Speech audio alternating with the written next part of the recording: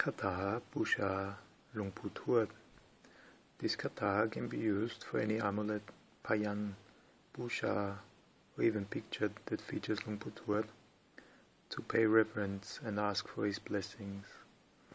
As with any Buddhist Katha, one should first pay homage to the Buddha and recite Namo Tassa 3 times. Namo Tassa pakawadto arahadto sammaa samputtassa. Namo Tassa pakawadto arahadto sammaa samputtassa. Namo Tassa pakawadto arahadto sammaa samputtassa, followed by chanting the Katha Bucha Luang Thuad. NaMo PoTiSadt KanDti MaaYa iti pakawa.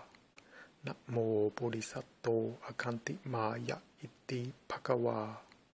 NaMo PoTiSadt KanDti MaaYa iti pakawa. 1 time slow.